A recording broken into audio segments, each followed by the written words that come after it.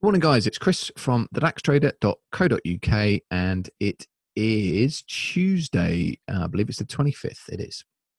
And this is the Dax Technical Analysis. We've just done our premium webinar, which you can join at 7 o'clock most mornings. Today it was 7:30, and this is going to be the quick summary.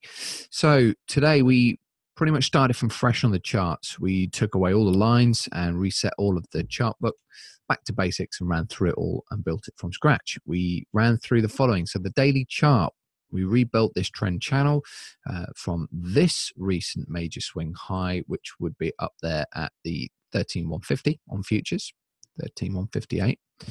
And it was a downsloping high to high trend line, taking this guy into consideration and expanding through.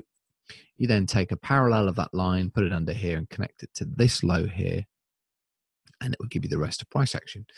So we're currently towards the top of that line, and there were two things I mentioned, and that is when we get towards channel resistance, it's an interesting turning point, but also when we come back to test the underside of an overall value area, which is what this area is. I've taken a composite from this high down to this low. That shows you where the majority of the volume was. And it's probably no coincidence that we're starting to find a top there. Now, a lot of analysts are saying that 12,582 is the significant area. I don't believe it is on this particular chart, and that's not my opinion. That's a fact. And that is a fact simply because that's a high, that's a low, that is a lower high because this low was broken and taken out here to confirm that as a lower high. This isn't a low and that isn't a high simply because that didn't break this and that didn't break that. So this is just a pause. It would be a minor swing, but not, in my opinion, on the daily chart, a major swing. So really, we've got to break 869 for that to be significant, in my opinion. If we break 11,848, then it will confirm this as a major swing high. But we've got to break that. So really one of those two levels has to go 848 or 11,848 or 12,869. All right. Now I don't trade off the daily chart. I just wanted to clarify how to work out the swings. And we're currently in this swing, and the two different types are impulse waves, which is the main, normally the direction of the trend. Then you have a reaction wave, and then followed by an impulse wave, and then a reaction wave, impulse wave, reaction wave, so on until the trend reverses. We are currently in a bullish reaction wave and possibly coming towards the top of that. We talked about this briefly yesterday as well, but zooming in on this bullish reaction wave, we'll split that up into the two minor sections, which would be wave 1 and minor wave 2. And two things that are interesting. We have decreasing ask volume between the two waves, but yet the second wave has accelerated and is more aggressive than the first, but it's done so on declining volume. So that's interesting. Conversely, we have two minor swings, if you like, pullback swings within this major bullish wave. And these minor pullback swings here are on increasing volume. So we've got a disparity here. We've got the bullish waves on decreasing volume, and we've got the bearish waves on increasing volume. So we'll find out how significant that is down the line. But this is now confirmed today after a break below 320. I think it got down at what it says there. It got down as low as 305 this morning, and quite a reaction we saw as well.